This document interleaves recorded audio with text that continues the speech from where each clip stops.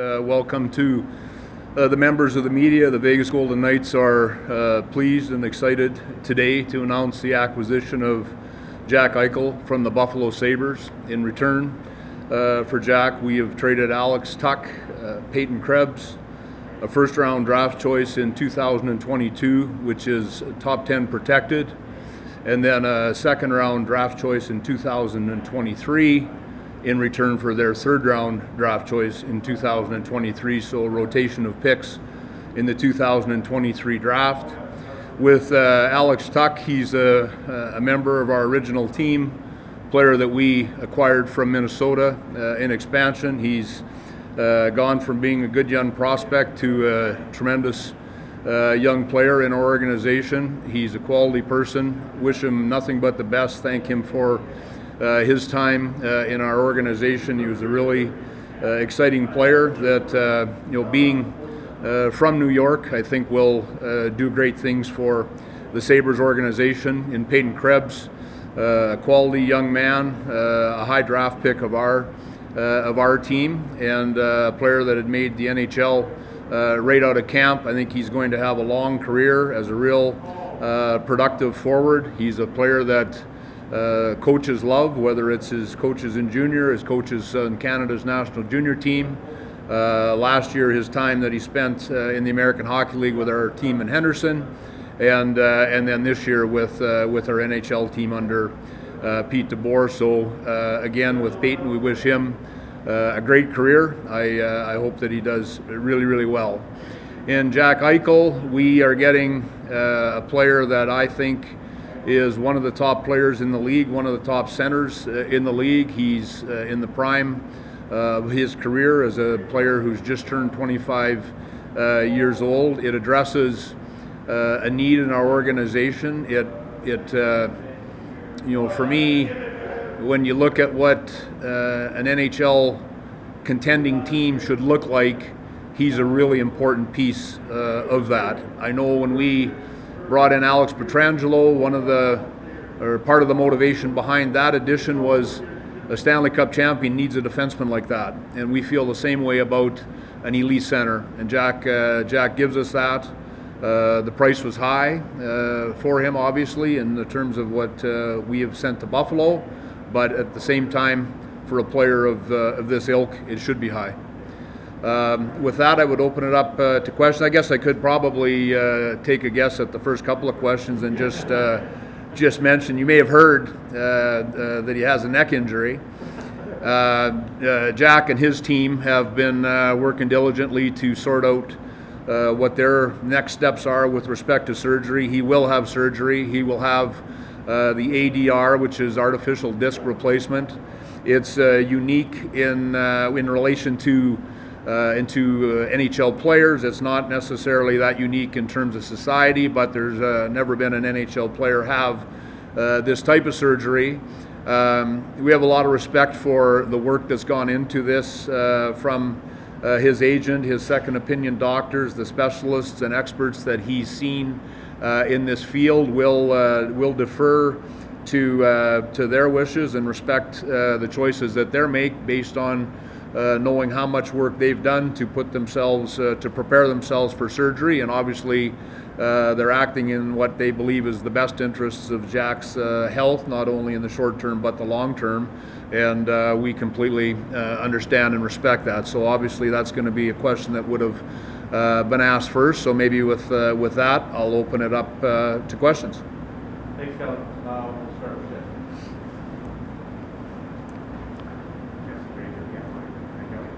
Hi, Jesse. With Mark Stone and some other guys on this team, you've been able to take advantage of situations where a player that wouldn't normally be available is available. I guess do you feel like this is another one of those? And then how happy were you with the value? I can hear Jesse, but I don't think that mic is working.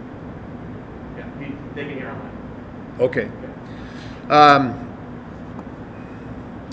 Yeah, the NHL is always evolving league. There's situations with respect to players' contracts that might make them available. There's situations with salary cap that might make players available. There's situations with the wishes of players. I think you see now a lot of star players are looking at shorter deals to maintain a little more flexibility or control on their future. So there's different situations that present themselves, and we're not always interested in every situation that comes forward. There's certain players that we have aggressively gone after and tried to bring into our organization. Jack is one of those, and the age of the player, he's 25 years old. When you look at the National Hockey League, I guess as a whole, who those top centers are, when you look at the Western Conference, and you've got a Connor McDavid, you've got a Nathan McKinnon, you've got an Anze Kopitar. You go to the East, you've got your Barkovs, your Barzels, Crosbys, Malkins. I'm sure I'm missing a few, but you've got that elite layer of player that I think Jack comfortably slots into, and because of that, and again, based on what I would say, that we've identified as a need, if we could address it this way, we felt that we would not be doing our organization justice to fail to pursue it. So that's the approach that we took. That doesn't mean that you're going to be able to complete a trade. There's lots of teams, and our own included, where you have discussions with teams and there's not a finish line in sight, or a fit, or a price that teams are comfortable with either giving or receiving. So when Jack Eichel was available, when it was apparent that he may be moved, I guess what we knew to start with is we were interested, and from there that brings us to today.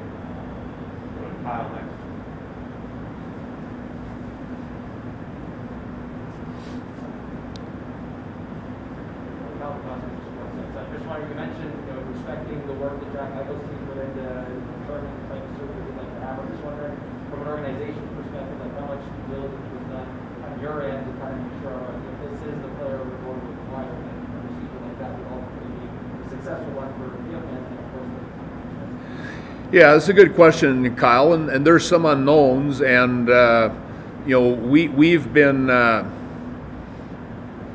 more of an observer to that process than a participant. First of all, he wasn't our player, so we don't have the the right or the ability to weigh in with our opinions. What's been done at our end is our medical people are abreast of what they have been doing. When I say his team, I refer to his representation with CAA, Pat Brisson, and and I've been aware of what's been going on through my discussions with both Buffalo and his representatives, and as I touched on, we're respectful of what they want to do. Why wouldn't his people want what's best for him? So none of us in this room have the level of expertise that would be required for an opinion. I defer to the people that he's entrusted himself and his health to make that decision, and we'll obviously have a hand in next steps, rehabilitation, return to play, those types of things. But the decision of the surgery is one that we respectfully defer to Jack and his representatives.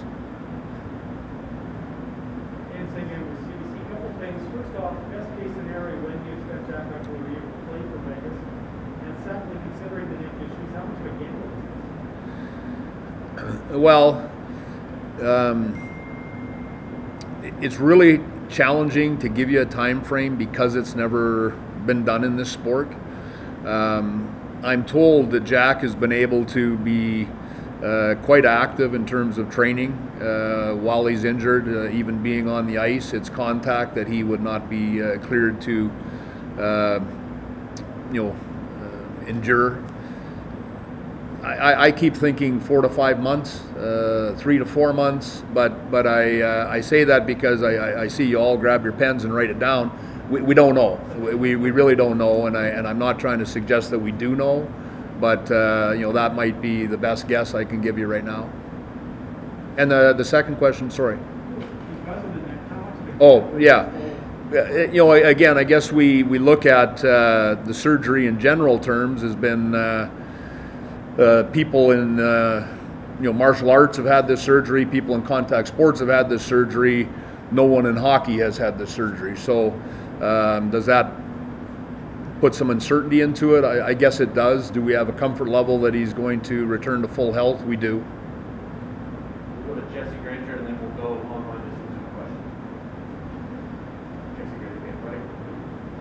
From an on-ice perspective, you mentioned number one center being a key piece for a Stanley Cup contending team. I guess what immediate impact, once he is on the ice, do you think he has on the rest of the team? Well, when you watch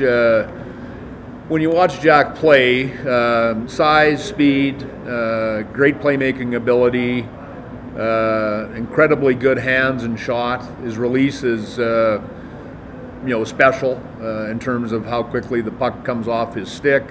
His ability to transport the puck up ice. He picks up a loose puck in your end, and then you're in their end. He's got that type of speed. He's going to be a real important player on our power play. Just every key situation in a game that you need that top player to be involved. So again, the list of names that I gave you earlier of who some of those players are around the league, when you look at their usage, that's the same type of responsibility that Jack will have with us. And I believe the other thing that you sometimes overlook, because the first thing that you see with Jack is the talent. He's extremely competitive. He's an extremely competitive person. I really feel that he is going to have a lot to prove, and he is going to embrace this challenge. Now open it up to questions over Zoom. Raise your hand below. We'll do our best to get to you. We'll start with David Shane, Las Vegas Review-Journal. Hi, Kelly. I'd like to go back to the summer and a couple of the moves that you made to clear some salary cap space. Did you have this move specifically in mind when you made those moves? No. If you're giving me credit for that, I don't know that you even are. You're giving me too much credit. No, these things are always evolving, David, and we're like a lot of teams. The salary cap is a real tight process to manage. It will continue to be a tight process for us to manage, but the moves. I think you look around, a lot of teams, when they have an opportunity to create a little bit of flexibility, they try to do it, and I think that likely speaks somewhat to some of the moves we made, David. I think they were moves at the time made standalone for the reasons that I would have explained at that time. But obviously that's part of it. When those moves take place, it does give you a little bit of flexibility in the event that things change, right? But it wasn't related specifically at that time to these discussions. Next we'll go to Justin Emerson with the Las Vegas Sun. Hi, Kelly. Also on the salary cap, obviously right now it's not an issue with players on injury, but later in the year it could be. Do you kind of have a plan for how that might shake out, or do you kind of look at it as an evolving situation that you'll address when it needs to be addressed? Well, I think when we have these media availabilities, you often ask that question, or one of your colleagues ask that question, and as I sort of just spoke to, it's an ongoing dance that capologists around the National Hockey League have to be adept at. As we speak, we've got in excess of $30 million that's either on long-term injury or eligible to be on long-term injury. So that takes any immediate pressure off of our salary cap. You do have to ask yourself what happens if we return to full health, and yet sometimes you never return to full health. We've never experienced anything quite like what we're going through right now. One of the downsides of injuries like we have currently is they sometimes lead to more injuries as from overuse of players and that type of thing. So if and when that poses a challenge for us, Justin, will address it at that time. I guess all things considered, we're happy to have Jack Eichel as part of our organization and prepared to deal with that if need be. Time for a few final questions this morning with Kelly. Next we go to Nick Katsanika with NHL.com. Hey Kelly, just want to hammer you for some details. When and where will Jack have surgery? Can you give us any details on just the due diligence that your medical staff did? Did you examine him? Then lastly, like when he does return, do you have any idea how long? There's a difference between coming back on the ice and playing to your potential. Any idea how long that process will be to get him where he needs to be? I do not know where he will have surgery. I believe that they have shortlisted that to, 2 or 3 possibilities. I expect he will have surgery quite soon. I would tell you that. You're asking questions, Nick. You're not only asking when will he return to play, and then how much longer after that will he be playing at the top of his game, is I think what you asked me. And those are impossible questions to answer. I think what we do believe is he will make a full recovery. We do believe if he makes a full recovery that he'll return to form. With respect to exactly what that time frame, he has not played hockey since March. So that there'll be a period of time required for him to return to form, assuming the surgery goes exactly how as they intend and his rehab goes exactly as. And there's just too many variables there, Nick, to say with much certainty. When he'll be in the position you described. We'll take 2 final questions. I guess the only thing, Nick, I might just add, Nick, sorry.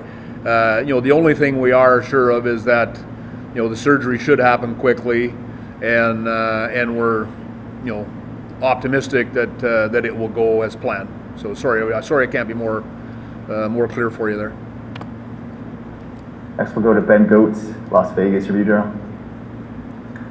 Hi Kelly, you mentioned at the beginning how you identified a number 1 center as kind of a need for your organization. Was that something when you evaluated this group that's gotten close but not quite back to the Stanley Cup final from the first year? Did you view that as something that could help you take the next step? Yeah, I should have done a better job of explaining it, because you've all heard me say, as recently as this summer, I really like our centers, and I do. I really like the depth we have at that position. I like the people we have at the position. This is different, okay? So we weren't in the market necessarily for another centerman. In fact, we were not in the market for another centerman, but this isn't just another centerman. So I should differentiate that from some of the discussions that we've had in the past. So your question again then, could you just refresh me on exactly what it was that you're asking, sorry? Did you view this as a pressing need, a number 1 center for the organization in order to get back to the Stanley Cup final? No, but I guess I would draw the comparison of Alex Pietrangelo. I don't think we felt we had a pressing need for a number 1 defenseman. When you look at, I think at that time it was Tampa that won the Stanley Cup. When you look at the makeup of their team, when you look at a Hedman, when you look at Stanley Cup winners, and what you kind of believe in your mind and your heart that you think you need to have on those teams, that's why we were interested in Alex Pietrangelo. We weren't in on a bunch of other defensemen or that type of thing. I would use the same analogy and comparison with respect to Jack Eichel in relation to our centers. We weren't in the market elsewhere for centers. This was interest that was solely determined by the quality of the player that was available, and to the point I made earlier, I believe if you look at Stanley Cup champions, an elite center is certainly a big part of that. You can go back as many years as you want, but that's generally what you see is in terms of the makeup of a team. They have to have that elite center. They have to have that number 1 D. They have to have great goaltending. So those are all things that you work towards if you can, and we were able to in this situation. Final question this morning goes to Michael Trikos with Post Media. Hi Kelly, thanks for doing this. Whether it's Pacioretty, Stone, Pietrangelo, now Eichel, this is a team that's not afraid to go big game hunting. I think only 5 players are remaining from that first year of expansion. What message are the Vegas Golden Knights sending by continually being involved in these big deals? Well, I touched on it a little bit earlier. We're not interested in every big deal. Quite frankly, there's lots of players that you hear might be available or you know are available that we are not interested in when you look at what we're trying to accomplish with our team. The players you mentioned, I think it speaks for itself why you'd be interested in those players. And I've said on different occasions that it's easy to sit and do nothing, but I don't think you're doing the best service to your organization if you aren't trying to improve your team and build a winner. So in terms of the message to the players, I think that that message gets misconstrued a little bit. I think the players in our dressing room love the fact that we provide as an organization every possible resource that they would ever want to be the best that they can be, and we do everything as an organization that we can do to try to help them win. So I know that I've had conversations with players before that have been in dressing rooms where the good older players are getting traded away, and how discouraging and disheartening that is for a player. So when you ask about our dressing room, what our players think, I think that's what you would find. With respect to the quality of the people in there, we've got great leadership in our room with our captain Mark Stone. We've got former captain Alex Pietrangelo. We've got a former captain in Max Pacioretty. Jack Eichel is a former captain. Riley Smith is an original Golden Knight who provides great leadership. Your Jonathan Marchessaults, your Braden McNabbs. I can go down the list. Robin Leonard. I can go down the list of guys that provide really strong leadership for our team. So, that's a longer answer probably than you expected, but it just gives me the chance to sort of speak to it on a couple of different levels.